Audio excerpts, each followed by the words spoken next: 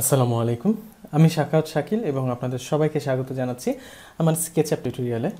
আমরা এতদিন জেনেছি যে কিভাবে সিঁড়ি তৈরি করতে হয়, কিভাবে জানলা তৈরি করতে হয় বা স্কেচআপের বেসিক সম্পর্কে। তো আজ আমরা যে বিষয় নিয়ে আলোচনা করব সেটা হচ্ছে কিছু প্রো টিপস, অর্থাৎ আপনি কাজ করার জন্য বা আপনার কাজকে দ্রুততর করার জন্য কিছু টিপস এবং ট্রিক্স নিয়ে আজ আমরা আলোচনা করব। চলুন বনিতা না করে কাজ শুরু করি। সবার আগে যে জিনিসটা আমাদের সবার আগে জানা প্রয়োজন সেটা হচ্ছে শর্টকাটস, অর্থাৎ আপনি যখন মডেল বানাচ্ছেন তখন কিবোর্ডে স্কেচআপের কিছু শর্টকাট আছে। আমি এটা নিয়ে অলরেডি একটা ভিডিও বানিয়েছি, উপরে কার্ডে ভিডিওটি মেনশন করা থাকবে, আপনারা চাইলে সেই ভিডিওটি দেখে নিতে পারেন। যাই হোক, এই শর্টকাটের মাধ্যমে আপনি মডেল তৈরি করা, অর্থাৎ use keyboard shortcut to make your model or to make your work ফাস্টার। অর্থাৎ আমরা ধরে নিন আমি এই মডেলটাকে মুভ করতে চাই, পুরোটাকে সিলেক্ট করলাম, ডবল ক্লিক করে মেক গ্রুপ করে দিলাম, এই মডেলটাকে এখন মুভ করতে চাই। Instead of using that move tool এবং মাউস ওখানে নিয়ে এটাকে টেনে না এনে I can simply press M এবং এটাকে মুভ করতে পারি। একইভাবে এটাকেও যদি আমি গ্রুপ করে নিই এবং গ্রুপ করে এটাকে মুভ করতে চাই, জাস্ট এম মুভ করে ওখানে নিয়ে যাব, দেন আবার সিলেক্ট টুলের জন্য স্পেসে চাপ দেবো, সিলেক্ট টুল হয়ে যাবে। পুশপুল টুলের সাহায্যে এটাকে সিলেক্ট করার পর কোনো মডেলকে পি চাপ দিলে পুশপুল টুলের সাহায্যে এখানে আপ ডাউন করা যায়। সো কাজ তাড়াতাড়ি করার জন্য বারবার এই টুল বক্স থেকে টুল সিলেক্ট না করে আমরা চাইলে শর্টকাট ব্যবহার করতে পারি। Number 2, move along the Axis. অর্থাৎ আমি এই মডেলটাকে ধরে নিন, এটাকে আমি সিলেক্ট করেছি এবং এটাকে মুভ করতে চাই কোনো পার্টিকুলার পয়েন্টে। এই পার্টিকুলার পয়েন্টে আমরা নর্মালি এইভাবে যে পয়েন্টে মুভ করতে চাই ড্র্যাগ এবং ড্রপ করে দিই।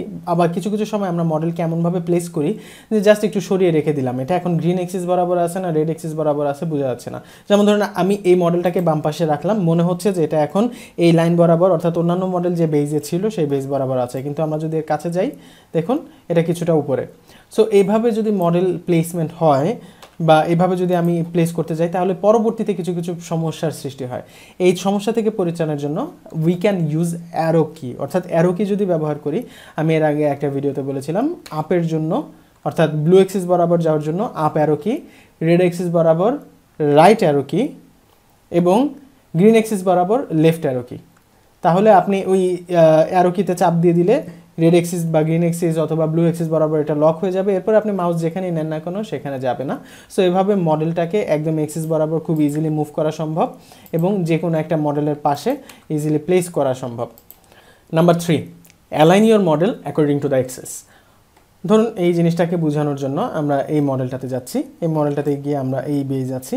এখন এই যে সিঁড়িটা, এখানে যে একটা চেয়ার আছে, এই চেয়ারটাকে আমি এরকমভাবে অ্যালাইন এখানে বসাতে চাই। সো একটা জিনিস আমরা যেটা করতে পারি যে এটাকে এখান থেকে ডিরেক্টলি ধরে চেয়ারটাকে সিলেক্ট করে মুভ টুলের সাহায্যে ওই পয়েন্ট পর্যন্ত বসিয়ে দেই, কিন্তু বেশিরভাগ ক্ষেত্রে মুভটা বসাতে গেলে দেখুন এখানে একদম অ্যালাইন্ড হিসেবেও বসবে না।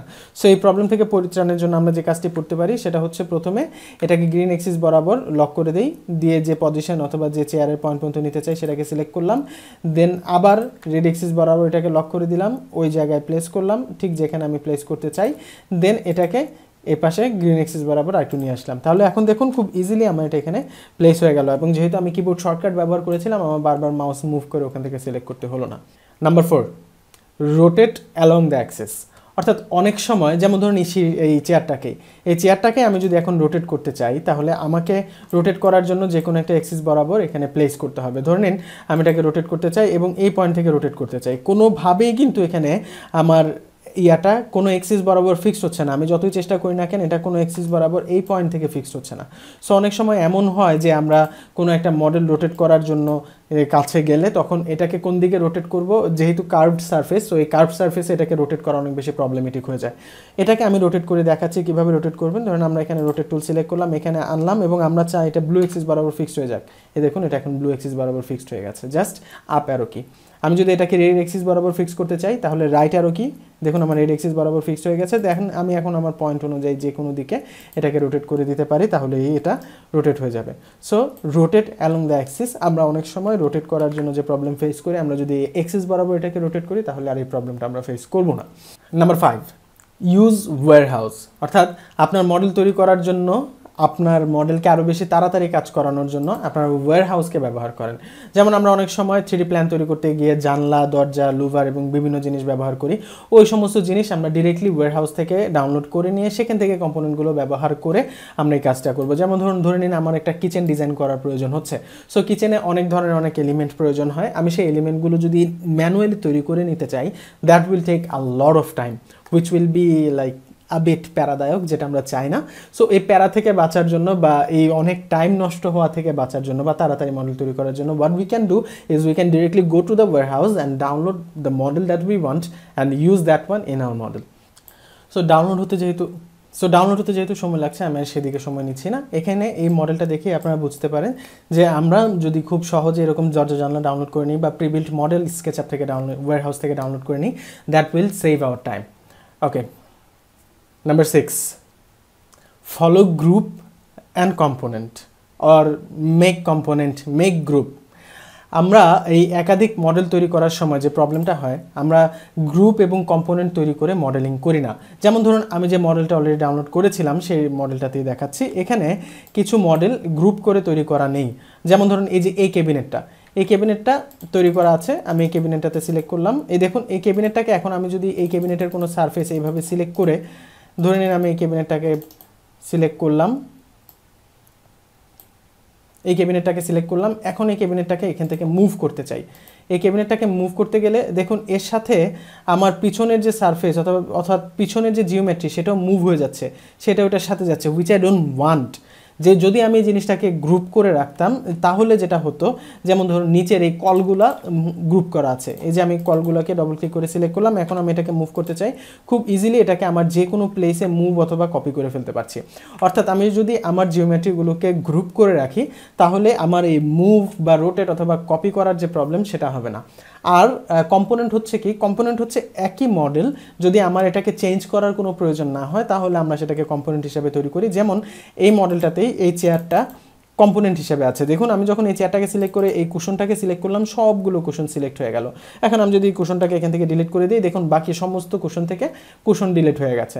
সো এভাবে কম্পোনেন্ট ব্যবহার করে আমরা বিভিন্ন জিনিস তৈরি করতে পারি। এই কম্পোনেন্ট সবার আগে বা সবচাইতে সহজে কাজ করা যায় সিঁড়ি তৈরি করতে। আমি সিঁড়ি তৈরি করার একটি টিউটোরিয়াল অলরেডি আপলোড দিয়েছি, উপরে কার্ডে এটা মেনশন করে থাকবে, আপনারা চাইলে সেই ভিডিওটিও দেখে আসতে পারেন। সো এভাবে আমরা কম্পোনেন্ট এবং গ্রুপ ব্যবহার করে আমার মডেলিংটাকে আরও বেশি এফিশিয়েন্ট এবং আরও বেশি ইজিয়ার এবং ফাস্টার করে তুলতে পারি ক্ষেত্র বিশেষে। Number 7, this is the one thing that most of us don't know about. The thing is যে আমরা সাধারণত কপি করার জন্য কি Ctrl+C Ctrl+V ব্যবহার করি, বাট স্কেচআপে কপি করা ছাড়াও আরও দুটো টুলস আছে যেটা দিয়ে কপি করা সম্ভব। সেই দুটো টুলস, একটা হচ্ছে মুভ আর একটা হচ্ছে রোটেট। যেমন ধরুন আমি এই জিনিসটাকে সিলেক্ট করলাম, করে মুভ টুলের মাধ্যমে আমরা নর্মালি এটাকে মুভ করে এক জায়গা থেকে আরেক জায়গায় নিয়ে যাই, বাট আমি জাস্ট যদি কন্ট্রোলে চাপ দিই তাহলে দেখুন এটা মুভ হয়ে গেল এবং কপিও হয়ে গেল অ্যাট দ্য সেম টাইম। একইভাবে আমাদের যতগুলা কপি দরকার আমরা এইভাবে আমার প্রয়োজন অনুযায়ী কপি করে নিতে পারি। At the same time there is another tool named as rotate. এই রোটেটটাকেও আমরা ব্যবহার করে আমার মডেলকে রোটেট করতে পারি। যেমন ধরুন আমি এই পয়েন্ট থেকে এটাকে সিলেক্ট করে এখান থেকে ধরে নিন রোটেট করে দিলাম, রোটেট করে এখানে প্লেস করলাম কন্ট্রোলে চাপ দিয়ে, এটা এখানে প্লেস হলো। একইভাবে আমরা এখান থেকে এই পয়েন্ট থেকে এটাকে ধরে অন্য কোনো এক জায়গায় কন্ট্রোলে চাপ দিয়ে প্লেস করলাম। সো এভাবে একাধিক প্লেস করা সম্ভব এবং এই মুভ এবং রোটেট টুলকে কপি টুল হিসেবেও ব্যবহার করা সম্ভব। নাম্বার 8, এই মুভ এবং কপি টুলকে ব্যবহার করে আমরা মাল্টিপল কপিজ করতে পারি। যেমন ধরুন আমি এখান থেকে এই চেয়ারটাকে সিলেক্ট করে নিলাম, নর্মালভাবে কপি করে নিলাম, এখানে প্লেস করলাম। প্লেস করার পর ধরে নিন আমি এই চেয়ার থেকে মুভ টুলের সাহায্যে মাত্র 2 ফিট দূরে আরেকটা চেয়ার প্লেস করলাম, 2 ফিট দূরে। এরকম 2 ফিট দূরে আমার টোটাল 50টা চেয়ার দরকার। তাহলে আমি কি করব, তাহলে আমি 49x এন্টার চাপবো। দেখুন আমার এখানে 50টা চেয়ার একদম 2 ফিট দূরত্বে বসে গেছে, যেটা কিনা যদি আমি ম্যানুয়ালি করতে যেতাম তাহলে অনেক বেশি সময় লাগতো। সো মুভ টুলের মাধ্যমে আমরা এই কাজটাও করতে পারি। Multiple copies. এই মুভ টুল ছাড়াও আমি যদি রোটেট টুল ব্যবহার করি, রোটেট টুলেও মাল্টিপল কপিজ করা সম্ভব। তবে রোটেট টুলের স্পেশালিটি হচ্ছে আপনাকে রোটেশন অনুযায়ী মডেলটা বসাতে সাহায্য করবে। যেমন ধরুন আমি এই চেয়ারটাকে রোটেট করতে চাই এবং এখান থেকে রোটেট টুল সিলেক্ট করলাম, এই অংশটাকে সেন্টার ধরে আমি এই চেয়ারটাকে এখান থেকে সিলেক্ট করে এইটুকু দূরে একটা রোটেট কপি বসালাম। এভাবে আমার এখন 20টা কপি দরকার, 20টা চেয়ার যে কোনো জায়গায় বসুক, বা 30টা। আমি 30x এন্টার চাপ দিলাম, দেখুন একদম রাউন্ড হয়ে সবগুলো চেয়ার বসে গেল। হয়তো একটু বেশি হয়ে গেছে, 30x এর দরকার নাই, আমি 15x এন্টার চাপি, তাও বেশি হয়ে গেছে 13x। সো এই দেখুন একদম একটার থেকে আরেকটা খুব সমান দূরত্বে ইজিলি বসে গেছে, যেটা কিনা আমি যদি ম্যানুয়ালি বসাতে যেতাম তাহলে আমার অনেক বেশি সময় লাগতো। Tips number 9, use extension. আমরা মোস্ট অফ দ্য টাইম স্কেচআপে কাজ করার সময় এক্সটেনশন ব্যবহারই করি না, অর্থাৎ আমার এখানে যে টুলগুলো আছে আমি শুধু এই টুলগুলোই ব্যবহার করি, এক্সট্রা যে আরও কিছু টুল অ্যাভেলেবেল রয়েছে সেগুলো খেয়াল করি না। নর্মালি এক্সটেনশন পাওয়া যায় বা এক্সটেনশন ওয়্যারহাউস পাওয়া যায় উইন্ডোজ থেকে এক্সটেনশন ওয়্যারহাউসে গেলেই। এখানে স্কেচআপ প্রায় 17,000 or something, I don't know exactly the number, but এখানে প্রচুর পরিমাণ এক্সটেনশন রয়েছে। সাম of them are paid and some of them are free, some of them are like semi paid, অর্থাৎ কিছু ভার্সন ফ্রি এবং কিছু ভার্সন টাকা দিয়ে কিনতে হয়। বাট যে ফ্রি স্কেচআপের যে ফ্রি এক্সটেনশনগুলো রয়েছে, those extension R good enough to work with. অর্থাৎ আমরা সেই সমস্ত এক্সটেনশনে যখন অভ্যস্ত হয়ে যাব, সেই এক্সটেনশন থেকে আমরা পরবর্তীতে চাইলে কিনে ব্যবহার করতে পারি, এটা আমাদের চাহিদা অনুযায়ী। But use extension. সো এখান থেকে স্কেচআপ ওয়্যারহাউস থেকে আমরা এক্সটেনশন বা ডাউনলোড করে নিতে পারি। এর আগে আমি আমার অন্য ভিডিওতে এক্সটেনশন কি সেটা এক্সপ্লেন করেছি, যদি আপনারা জানতে চান কার্ডে সেই ভিডিওটিও মেনশন করা থাকবে, আপনারা চাইলে এই টপের কার্ড থেকে সেই ভিডিওটিও দেখে নিতে পারেন। এবার আমি একটা এক্সটেনশনের ব্যবহার দেখাচ্ছি, যেমন 1001 বিট টুল। আমি এই টুলটা নিয়েও কথা বলেছি। 1001 বিট টুলটা কি একটা এক্সটেনশন, এই এক্সটেনশনের সাহায্যে আপনি অনেক টাইম কনজিউমিং কাজ খুব ইজিলি করে ফেলতে পারবেন। যেমন ধরেন আমি একটা সিঁড়ি বানাবো, একটা সিঁড়ি বানাতে যথেষ্ট সময় লাগে, আমরা যারা সিঁড়ি তৈরি করি তারা মোটামুটি ভালোভাবেই জানি। সেটা কি করব, আমি এখান থেকে একটা সিঁড়ি নিলাম, এই বিল্ড স্টেয়ারকেস দিলাম, দেন আমার যে অ্যালাইনে তৈরি করা দরকার, এই দেখুন উইদিন আ সেকেন্ড আমার এখানে একটা সিঁড়ি তৈরি হয়ে যাচ্ছে, which is pretty complicated. At the same time if you want make any kind of spiral stairs, অর্থাৎ গোল সিঁড়ি বানাতে চাই, এটাকে ম্যানুয়ালি বানাতে গেলে that will take a lot of time. But here if you want do, we just have to select the stair and just click, and that will take a little bit time because of spiral stair একটু সময় বা একটু geometry বেশি থাকে, তাই হালকা একটু সময় নেয়। But eventually that will create a stair which is pretty much helpful, যেটা কিনা ম্যানুয়ালি তৈরি করতে গেলে আমাদের অনেক বেশি সময় লাগতো এবং আমাদের অনেক বেশি হ্যাসেল নিতে হতো। এই দেখুন এখানে একটা স্পাইরাল সিঁড়ি তৈরি হয়ে গেছে। সো এভাবে এক্সটেনশন ব্যবহার করে আমরা তাড়াতাড়ি উইন্ডো তৈরি করতে পারি। ইভেন আমি আপনাদেরকে আরেকটা মজার জিনিস দেখাচ্ছি, যে আমরা রুফ তৈরি করার সময় অনেক সময় বিশাল সমস্যার মধ্যে পড়ি, পিচড রুফ স্পেশালি। তো ধরে নিন আমি এই একটা বক্স তৈরি করলাম, ভার্টিক্যাল বক্স। এই ভার্টিক্যাল বক্সটার উপরে আমি একটা রুফ তৈরি করতে চাই। রুফ তৈরি করতে কি করব, এই আমি জাস্ট এখানে রুফ ক্রিয়েট করব, ক্রিয়েট রুফ। ওকে, এটাকে ডাবল সিলেক্ট করলাম, দিলাম ক্রিয়েট রুফ। দেখুন আমার এখানে একটা পিচড রুফ ইজিলি তৈরি হয়ে গেল, দেখেছেন।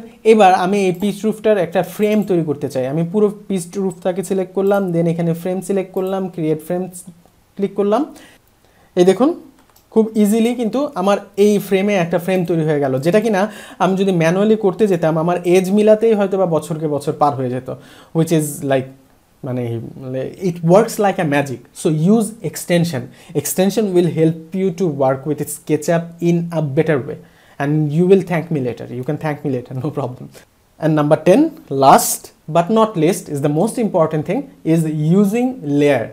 অর্থাৎ আমরা ফটোশপে কাজ করে থাকলে অথবা অটোক্যাডে কাজ করে থাকলে, যদি আমরা আর্কিটেকচারাল ব্যাকগ্রাউন্ড থেকে এসে থাকি বা অন্য যে কোনো ব্যাকগ্রাউন্ড থেকে যারা ফটোশপ অথবা এই ধরনের প্রোগ্রামের সাথে অভ্যস্ত, তারা জানি যে লেয়ারে কাজ করলে কাজগুলো অনেক বেশি সহজ হয়ে যায়। স্কেচআপের ক্ষেত্রেও তাই, আমরা যদি আমাদের কাজগুলোকে লেয়ারে ভাগ করে নিই, এই লেয়ারের জন্য আপনারা যদি 2020 ব্যবহার করে থাকেন, তাহলে এই স্কেচআপ 2020-র মধ্যে আপনি যেটা পাবেন সেটা হচ্ছে ট্যাগসের মধ্যে এখানে লেয়ারগুলো থাকে, আপনারা এখানে লেয়ারগুলোকে অন অফ করে দিয়ে আপনাদের মতন কাজ করে নিতে পারেন। সো এই যে কাজগুলো এখানে আছে, যেমন আমি যে মডেলটা ডাউনলোড করেছিলাম ওয়্যারহাউস থেকে, আই থিঙ্ক এখানেও কিছু লেয়ার করে দিয়েছিল। এই দেখুন এখানে কিছু কাজ লেয়ারের মধ্যে করা আছে। এটা জাস্ট কম্পোনেন্টের ক্ষেত্রে। অর্থাৎ আমরা যখন কম্পোনেন্ট তৈরি করব এরকমভাবে আমাদের প্রয়োজন অনুযায়ী বিভিন্ন জায়গায় বিভিন্ন লেয়ার অ্যাড করে আমাদের কাজটাকে আরও বেশি দ্রুততর করতে পারবো। ওয়ালগুলো একটা লেয়ারে, ফ্লোর একটা লেয়ারে, বা এরকমভাবে আলাদা আলাদা জিনিসগুলোকে আলাদা আলাদা লেয়ারে রেখে রেখে আমরা যদি একটা ফ্লোর প্ল্যান ডিজাইন করি পরবর্তীতে, তাহলে এই ফ্লোর প্ল্যানটাকে এডিট করা অনেক বেশি ইজিয়ার এবং অনেক বেশি কম সময়ে আমরা এই কাজটাকে করতে পারবো, যেটা কিনা আমাদের স্কেচআপের মডেলিংটাকে আরও অনেক বেশি ফাস্টার করে তুলবে। অনেক টিপস বলে ফেললাম, 10টা টিপস। আশা করি টিপসগুলো আপনাদের কাজে লাগবে এবং আমার সমগ্র ভিডিও আপনাদের খুব ভালো লেগেছে। যদি ভালো লেগে থাকে তাহলে অবশ্যই ভিডিওটিতে লাইক করবেন, আর যদি আপনি আমার চ্যানেলে নতুন হয়ে থাকেন তাহলে অবশ্যই সাবস্ক্রাইব করে নিন পরবর্তীতে এই ধরনের হেল্পফুল টিপস পাওয়ার জন্য। আজ আর কথা বাড়াবো না, আজকের ভিডিও এই পর্যন্তই। আমার নেক্সট ভিডিও পর্যন্ত আপনারা সবাই ভালো থাকবেন এবং সুস্থ থাকবেন, এবং খুব শীঘ্রই আপনাদের সাথে ইনশাল্লাহ দেখা হবে আমার নেক্সট ভিডিওতে। আল্লাহ হাফেজ।